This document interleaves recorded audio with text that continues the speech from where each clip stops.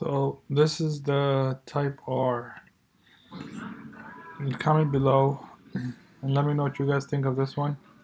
Just a quick walk around. The front, the vents, and the hood. Front is very aggressive, has a Type R badge. The Honda emblem is red and silver. Then everything is like glossy and some are matte, but plastic of course. The front lip has a carbon fiber finish with a red accent. And front does look aggressive. Type R badge. The hood is nice. And then the left side got the yellow reflectors for safety. That's the wheels with the red accents around it. The calipers. Then the interior is red, like cherry red. It's the side. We got keyless entry as well. It's the MSRP. It's a keyless entry right there.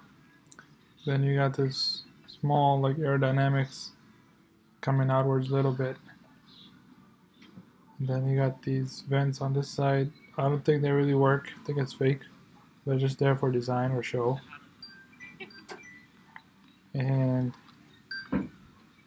yep, you got the same thing again. Brakes are red, the calipers are red. And then that's how the wing is, huge. Got the side view of the tail lights. And you have the same thing, carbon fiber finish in the bottom, the rear diffuser area. And then you have, again, you have some vents in the bottom as well, but that's the wing right now. It's enormous, it's huge. Type R badge in the back. Then I like this part, the accents, but I just don't like the fact that it's plastic piece. Like a honeycomb style, but the whole thing is blocked out. That's the brake lights LED. It's a glossy finish, glossy black. 3 exhaust tips. Looks good in the rear, but I wish it wasn't plastic everything, especially the honeycomb area. So side view, and this side is a little bit wide on the sides, the fenders. You can see.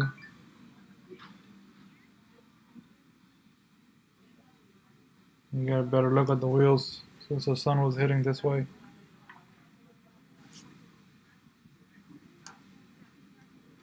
The interior door is locked.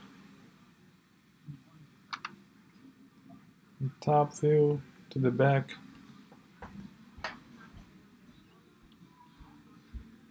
Let me know what you guys think, how it looks in blue.